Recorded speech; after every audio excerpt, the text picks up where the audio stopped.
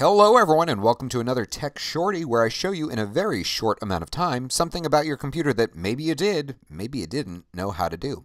Today we are going to be talking about the absolute best way to update Adobe Flash Player on your Mac. And the reason why this is so important that you should all know how to do is that unfortunately Adobe Flash Player is one of the most impersonated pieces of software out there because it constantly needs to be updated. So what happens is people out there who wish to do your data harm create pop-ups that look like this, or this, or this. Those are all fake, by the way. They are trying to get you to click on them, to install their software, and many times it ends up installing what is referred to as adware. Adware can come in different forms. Many times it causes random pop-ups. It may hijack your web browser. It may change your homepage or make it so that when you go to Google, it looks like Google, but that ain't Google.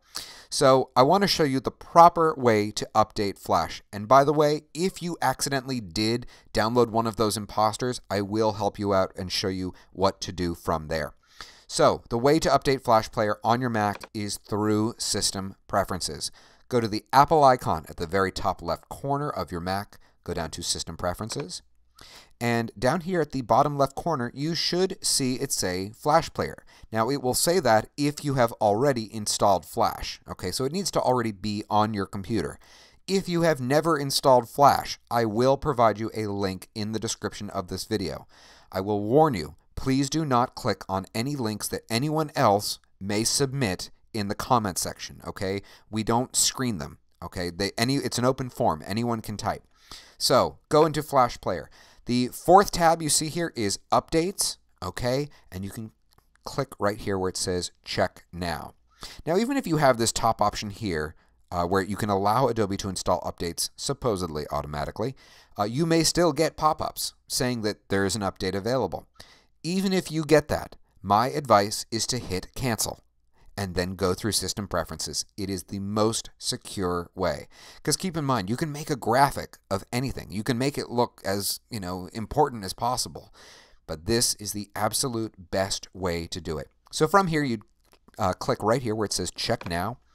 And hopefully you'll see that where it says no new updates. If there is an update, it's going to take you to Adobe's website where you're going to be able to download the most recent version. Now when you install it, keep in mind it is going to download the installable file into your Downloads folder. So you'd go into Finder, go to Downloads, and you'd see Adobe Flash somewhere in here. From there, it's just a matter of typing in your administrator password, and you should be good to go. Keep in mind you can't have Safari or any web browsers open while you're updating Flash. It's going to force you to quit them out.